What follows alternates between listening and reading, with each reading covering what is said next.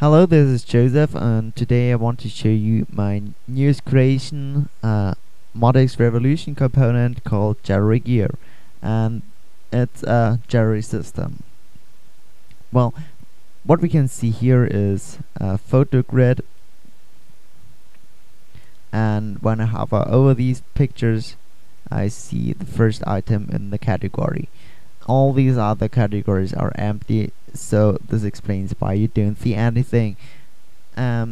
These pictures are dynamically downsampled, they are resized and cropped. Okay, and now I show you the backend. As you can see, it's MODx, and with this great book layout and black background. Okay, first thing I want to show you is the browser for the photos. As you can see, it has drag and drop. You simply sort pictures by dragging them around, and you add a new picture by clicking the plus button and specify image with the photo button over here. And you can also delete pictures. And there is a way, and a great way, to add multiple pictures. I create a folder in the MODx core components import directory, and this folder is called macro. No,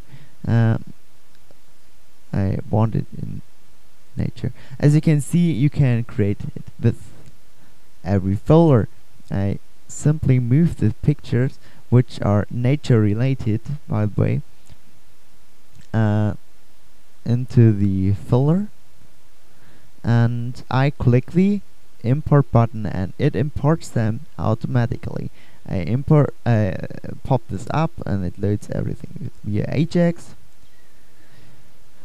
And now I can change the title, the description, and I can specify the region which is most important on this certain photo. I apply that, and now I have selected the flower over here.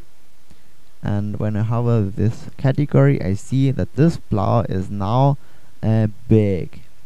It takes the appends pixels over here and over here to get the aspect ratio which is needed and fixed for the thumbnail, and if this isn't possible, it cuts things off.